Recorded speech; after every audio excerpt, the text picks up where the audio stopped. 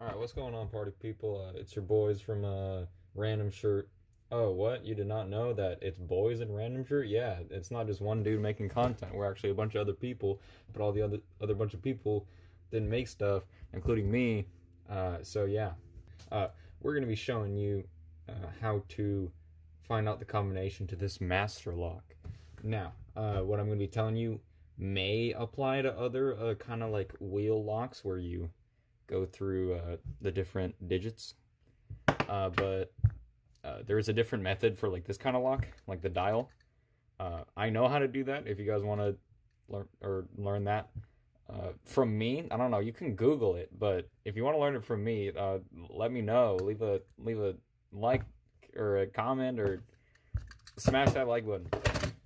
This is the model 4688D from Master, and I did not write that on my whiteboard. I remember that when I was trying to first look up the name of the specific lock to try to figure out the combination, I saw on the bottom it says TSA 007. Now that does not mean that it was formerly owned by Sean Connery. That means that the TSA has a certain amount of keys, and they have 7 keys. Each key can open these locks that have like this like red symbol on them.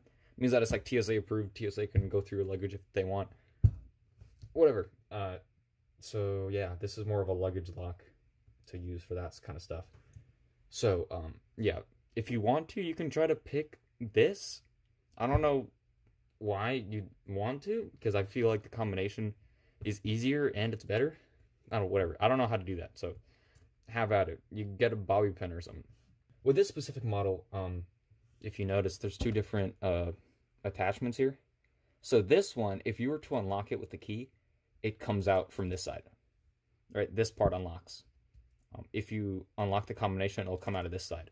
When I first tried to find out the combination, I just went through each thing. So I went from 000, 001, 002, and I just kept on testing them. For some reason, I went all the way to 99. It took me like an hour.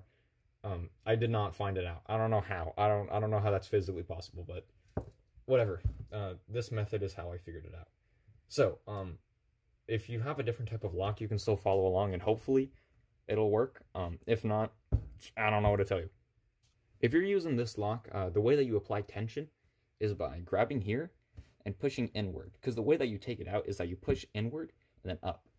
If you see in here, come on. This little thing will go down and will allow this thing to be free.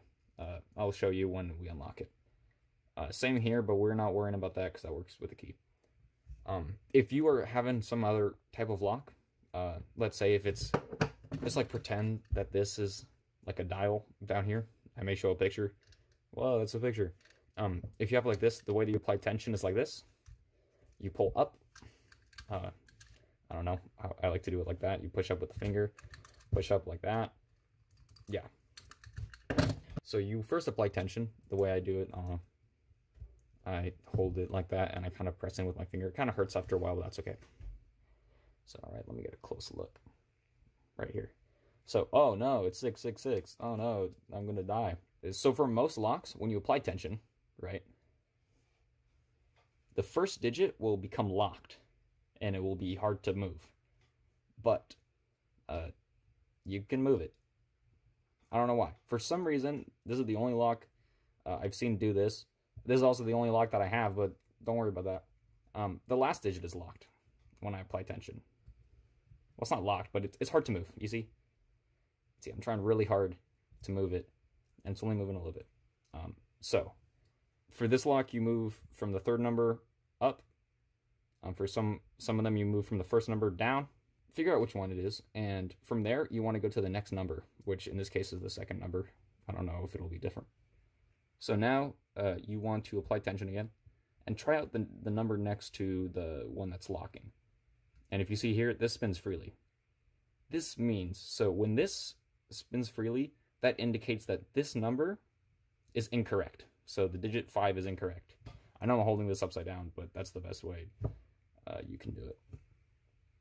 So this indicates that 5 is not the correct digit. So you turn it to 4, test it again, apply tension, moves freely, that means that it's not the correct number.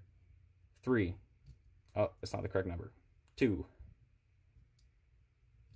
Nope. Nope. See, I'm pressing down really hard. And I can't move it. 0.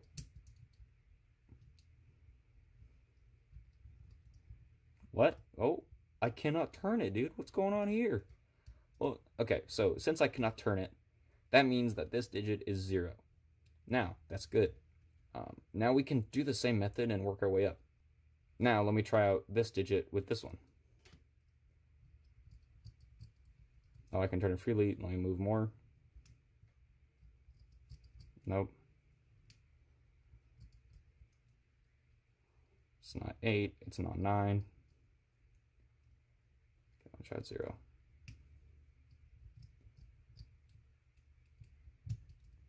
That's not 1.